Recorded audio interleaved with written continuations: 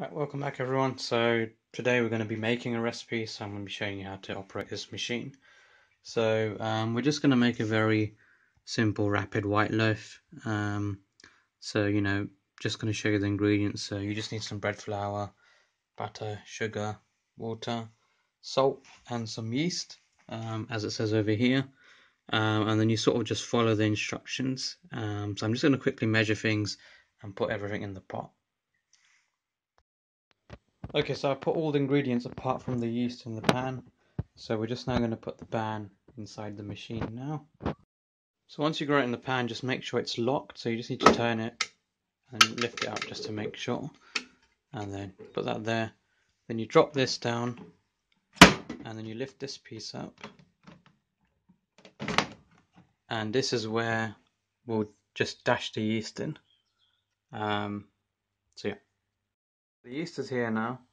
And then all you need to do is obviously just check here, so you can see it says menu 2. So just make sure that's on 2 by just clicking on here, and then you need to select the size. So again, I put ingredients for medium, so just make sure that's M, which you can see over here, and then you can just adjust the crust. So I think medium's fine for me. And then you'll just turn this down, that's all good, and then you'll click on start. And then yeah, we'll come back after an hour and 55 and show you how the bread is.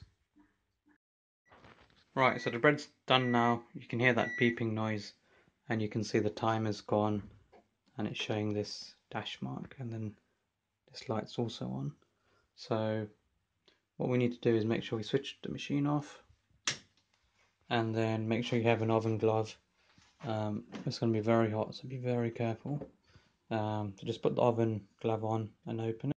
So now what we're going to do is we're just going to get the bread out by tilting it, shaking it and pouring it in the plate. So there we go, that's the bread done. Not too bad for the first time. We're just going to have to let it cool down. You don't want to cut it straight away, so give it a few hours to cool down, sort of an hour, 2 hour maybe, and then you want to slice it.